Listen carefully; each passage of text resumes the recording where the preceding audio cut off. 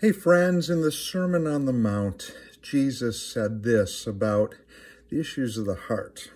Okay, and in Matthew chapter 5, verses 27 through 30, he said this. You've heard that it was said, do not commit adultery. But I tell you that anyone who looks at a woman lustfully has already committed adultery with her in his heart. If your right eye causes you to sin, gouge it out and throw it away. It's better for you to lose one part of your body than for your whole body to be thrown into hell. And if your right hand causes you to sin, cut it off, throw it away. It's better for you to lose one part of your body than for your whole body to go into hell. Now, what's he saying there? What's he saying? Should we all walk around as amputees? I think not, right? Because, if we just lop off our hand or our foot or our eye or something like that, if sin's in the heart, we've got serious problems, right?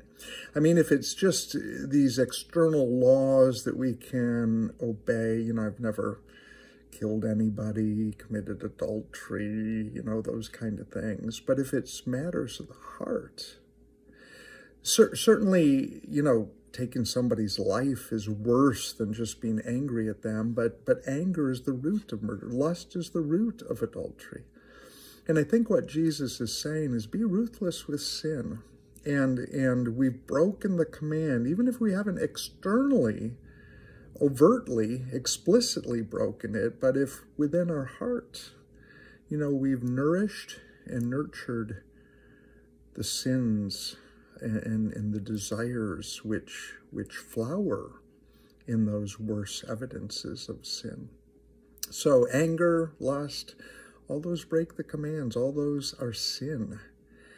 We desperately need a Savior, don't we? And we need to be ruthless with sin, doing what we can to think and to reflect on, with the help of the Holy Spirit, place ourselves in positions where we're not in sin's kind of parlor, as it were, right? Playing around and toying with sin. Take it seriously. Run, flee like Joseph did. Fix your eyes on Jesus, the author and perfecter of our faith, who for the joy set before him, right, endured the cross. So say no to sin. Say no to sin, self, and the devil.